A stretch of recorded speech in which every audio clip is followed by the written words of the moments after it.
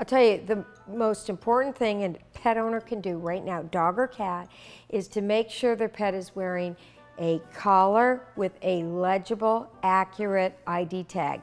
The collar should be breakaway for cats. That alone can save your pet from ending up in the shelter. And if all pet owners did that, the shelters would be empty. It's so important. It's like a 2-year-old running the street, and you can't get them reunited. And I can tell you horror stories of dogs that ended up in a shelter and got killed before the owner was able to come down and claim it.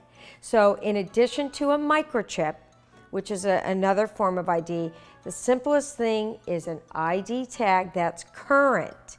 The right phone number, the pet's name, and the collar, and that can save your pet's life.